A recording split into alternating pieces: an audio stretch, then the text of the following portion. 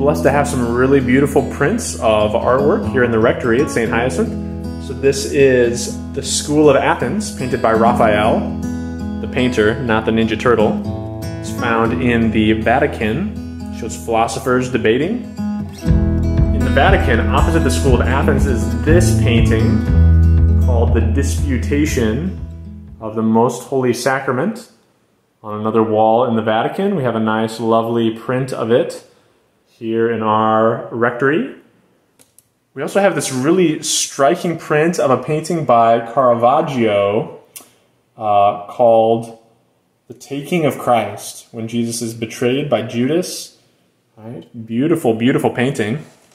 We got this cool little icon of the Nativity, of the Christmas scene. Just open the doors right there. Beautiful. In our dining room, we have this print of the Last Supper, as painted by Fra Angelico. And I was given, by a friend, a print of this beautiful painting done by a young woman who lives in the Quad Cities by the name of Gabriella Schott. And it's a painting of Philip Neri and Our Lady. Now, all these paintings are beautiful. I think it's so important that we have sacred art around us. The beauty of art calls forth something within us, right? And we're meant to rest our eyes on it, not just to look at it and sort of be done with it, but to stop, to let our gaze rest upon it, to soak it in. All great artwork has things that we only notice over time.